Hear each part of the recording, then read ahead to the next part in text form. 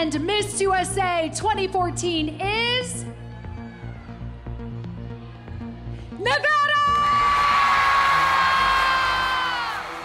When I was crowned Miss USA, it was an absolute life-changing moment. I had never even been to New York City. So when I showed up in New York, moved into my Midtown apartment and thinking like, this is my home, I live here.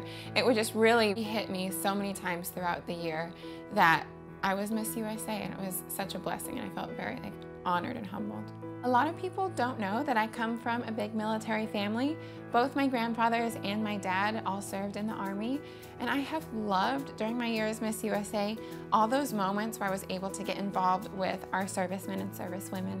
Maybe it was Fleet Week or working with the USO, even the Wounded Warriors, and I'm so thankful for all the servicemen and women, all that they do for us, and I was very honored to be just a little part of their days. I think I'm one of the Miss USAs that was most often barefoot in sash. I do Taekwondo or self-defense as part of my personal platform, and I'm always kicking off my heels. I've had my heels kicked off doing demonstrations in grass and auditoriums and everywhere in between.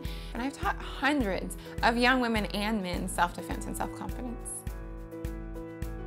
If I could pick one thing that was my absolute favorite part of my entire year, it was Miss Universe. I loved Miss Universe experience, get to meet so many women from all over the world, and I'm just so thankful for all the friends I made. Plus, I felt like it really helped me grow as a person because I learned so much from all the different cultures and all the different types of beauty all over the world.